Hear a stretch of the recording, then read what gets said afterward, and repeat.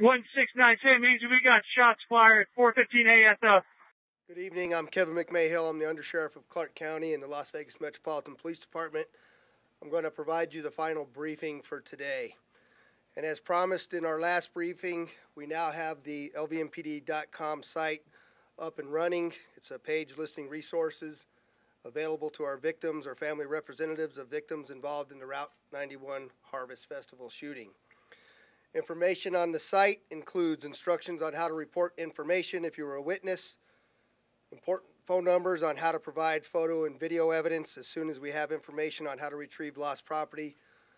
As the sheriff told you previously, we'll post that on the page as well. After this incident, one of the most striking visuals, in addition to the absolute carnage, was the sheer amount of personal items left behind as people fled from the terror. One of the biggest items left were vehicles of the concert goers. So for those people that are waiting to get that property returned to them, I have an update. There's a dirt lot on the corner of Giles Street, Giles, between Alibaba and Mandalay Road. There's approximately 150 vehicles over there that citizens have not yet been able to recover.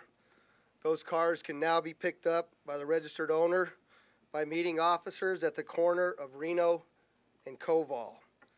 We'll have officers permanently assigned there, posted at the corner, to escort you to your vehicle.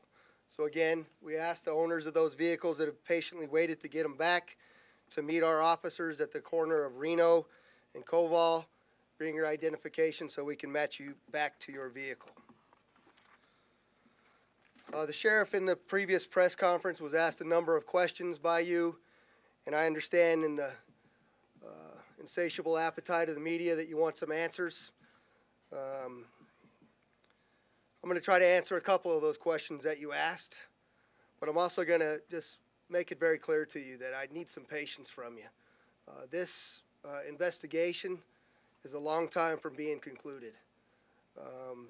We recently went down to the Mandalay Bay. I can tell you that we're days away from completion of the processing of that room. We're getting very close to the completion of the processing of the site. We have a significant amount of time left there as well. However, the southbound portion of Las Vegas Boulevard is now completely open. We are also working diligently as we speak. I believe we just opened up 2 of the northbound lanes, and the completion of the northbound lanes should occur sometime this evening.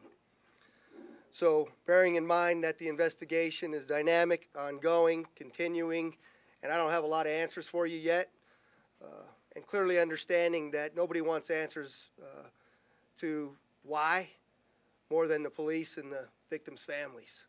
But we have a responsibility to get it right, and so that's why it's going to take time, and that's why we're going to take that time. However, there's some, I guess, at best, interesting reporting about how long the shooting lasted and how long it took us to get into the room. First question is, how long did the actual shooting last?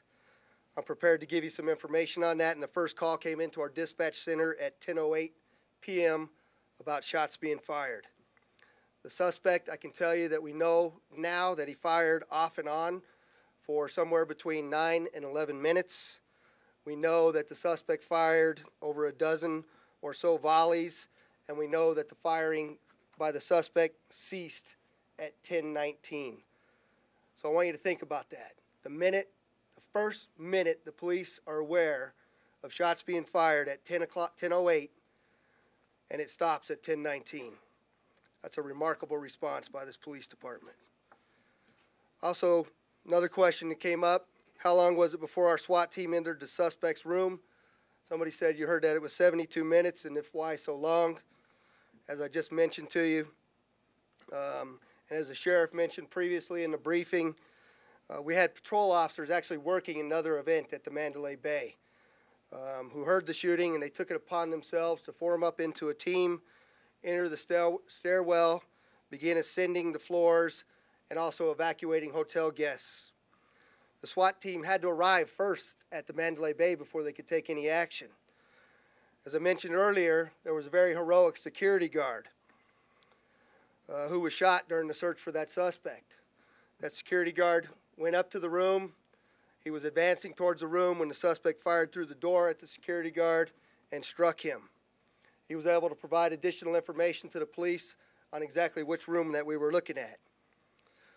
However, at that time, it's important to note that the shooting had stopped. We're considering it a barricade at that point because it's no longer an active shooter. We're not hearing any further shots.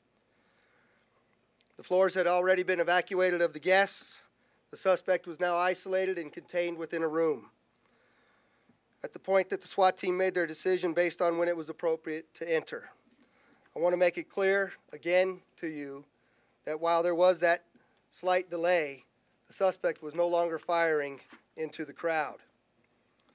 There was a question about the validity of the crime scene photos that somebody had leaked. I can confirm those are, in fact, photos from inside of the room. They're, in fact, photos of our suspect. And as the sheriff mentioned previously, we have all opened up an internal investigation to determine the source of the leaks of those photos to the public. You asked what we found in the suspect's room, and the sheriff spoke a little bit about cameras being located. To clarify, there were 2 cameras located in the hallway so that the suspect could watch as law enforcement or security approached his room. And there was another camera placed inside the hotel room door peephole so that he could see down the hallway. As this investigation continues on, we continue to hear stories of heroics by police officers, first responders, and average citizens alike. I commend all of their actions as they showed immense courage in the face of extreme danger. I want to mention that one of those brave people was the Las Vegas Metropolitan Police Officer Charleston Hartfield. Officer Hartfield was at the Route 91 concert that night along with his wife when shots rang out. Even though Officer Hartfield was at the concert as a civilian, he immediately took action to save lives. In that moment, he was acting as a police officer. He ultimately gave his life protecting others. Officer Hartfield was an 11-year member of the LVMPD and leaves behind a wife and 2 children. We're very grateful for his sacrifice. There'll be a vigil to remember Officer Hartfield this Thursday, October 5th at the Police Memorial Park at 6 p.m. As y'all know, that park is located at 3250 Metro Academy Way, and it's being hosted by our Police Protective Association. As this community has become accustomed when we do provide information in regards to our critical incidents, we release body-worn camera footage to you. There's a significant amount of body-worn camera footage that we're going through.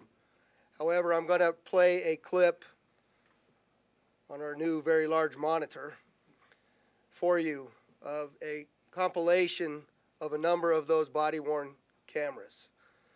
You'll see that the officers were dealing with some uncooperative citizens at times, but at all times they were trying to locate the source of the gunfire as well as evacuate those citizens that were in the line of fire. I think the video will speak for itself, so if you'd like to, I'll try to narrate just a little bit for you as we go through. That wall faces Mandalay Bay, and they're hunkered down behind that wall after an initial volley of shots.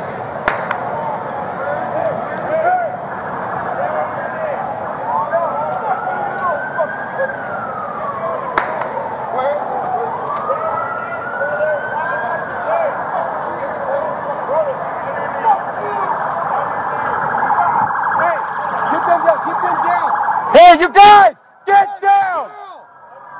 Go that way! Get out of here! There's gunshots coming from over there! Go that way! Go that way!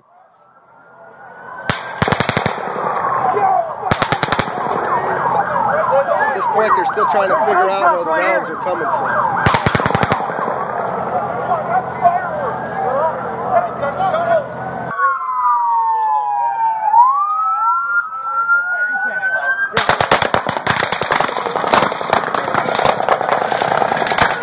Hit my head. Hey, go that way, go that way, go that way.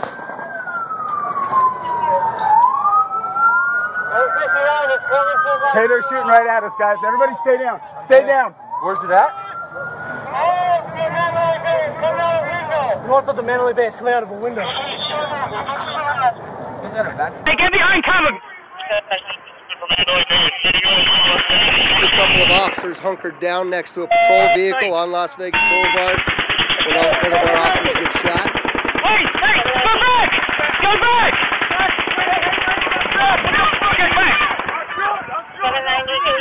Get back! Get back! Get back! Hey, I know you are. There's multiple people shot up there. I know. Get in there. Get in there. We see muzzle flash from the Mandalay Bay. This video is obscured. You notice the officers are wearing those yellow reflective vests. That's what you're actually seeing. Everybody get down, get down, get down, get down.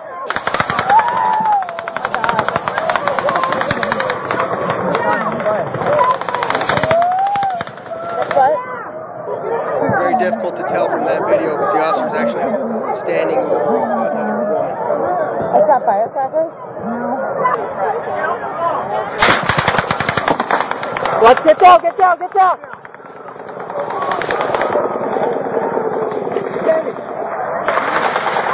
I got a vest on. Benny, stay as close as possible. Where are you? Go, go.